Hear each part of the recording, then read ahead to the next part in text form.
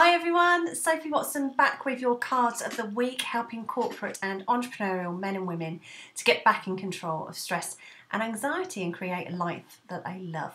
So guys, how are we all doing this week? So this week the cards, again, do you know what? I could never make this up because these cards have just fallen out like in the most perfect way.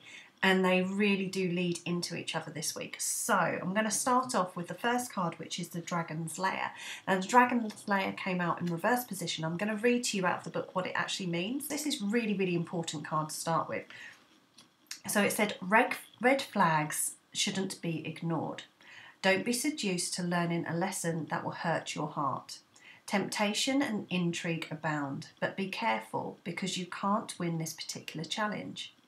Heed this gentle warning about wanting and longing and the fantasy of belonging to someone, something, or an identity that has no true substance or longevity. Ignore this alarm and you'll wander in circles near the edge of the dragon's lair. Choose another path, for your treasures lie elsewhere. Okay, so what are you continually doing? Is there a lesson that you keep needing to learn? Do the same things keep coming up and up time and time again? And the next card that we've got is the Sacred Pool. Now, again, this card was in reverse position, and this is all about what do you keep doing over and over again? It's if you do the same thing that you did last time, you're going to get the same results again. So it's stop being in denial. Things have got to change. You can't continue in the same vein that you have been, okay? So let go of whatever it is that you are wanting or trying to chase after and not getting the results that you want because it's not meant to be. Let go. This is going to be uncomfortable. This is all about you self-sabotaging every single time. So it may be, like the card was saying, like the book was saying, maybe it's a relationship, maybe it's something that you're chasing after. It's not right for you. So let go. It's going to be uncomfortable. It is going to be a challenge for you. But believe me, when you can start letting go of that, things are really going to start changing for the better. Okay, it's about you taking that leap of faith into that next direction, into that new direction, finding your true self.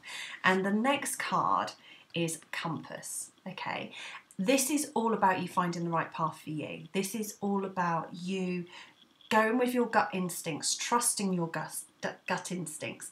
And if you believe in spirit, like I do, it's like trusting that they are guiding you in the right way.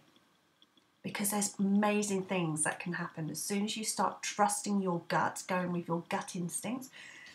I'm betting that you've been feeling there's something not right about this whole thing that you've been chasing after. So go with your gut instincts. And then the next card that we've got is the Field of Dreams. And this is all about you sowing the seeds. You, again, trusting, getting uncomfortable, but trusting that it's going to happen. What do you want? What are your big dreams? Follow those, okay? And how would it feel to actually reach those goals, to actually reach those dreams, okay? Because as soon as you let go of this, believe me, things are going to start happening here. And the thing is, when you look at your whole life, if there's one thing that you're chasing after, you're not happy in that particular area of your life, it's going to have an impact on all the other areas. So by just focusing on that one thing that you keep self-sabotaging yourself with, then it's going to open up doors in all areas of your life and create something amazing. So I've written down here, you reap what you sow, basically. So make sure that what you're thinking and what you're dreaming are amazing, okay? Because your thoughts create your reality. And you need to start enjoying your life and start thinking about what you do really, really want. What is good for you? What feels good? And always go with what feels good, because if it doesn't feel good, then it's not gonna be right when it does manifest, when it does start being created in your life. All right? So guys, let go of that stuff that you keep chasing after, that keeps sort of like coming up time and time and again, those lessons that you are not learning, think about what you do really want instead.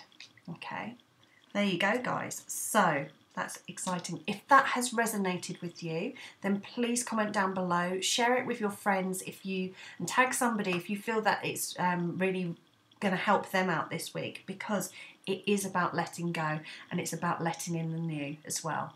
Big changes are happening at the moment, lots of energy around us at the moment, which is creating these massive shifts in us in order for us to let go of the stuff that doesn't work for us and start moving forward. So, guys, I hope you have a fab week. I will be back again next Monday with more cards of the week. As I say, comment down below, let me know how you guys are getting on, and I will see you next time. Take care. Bye.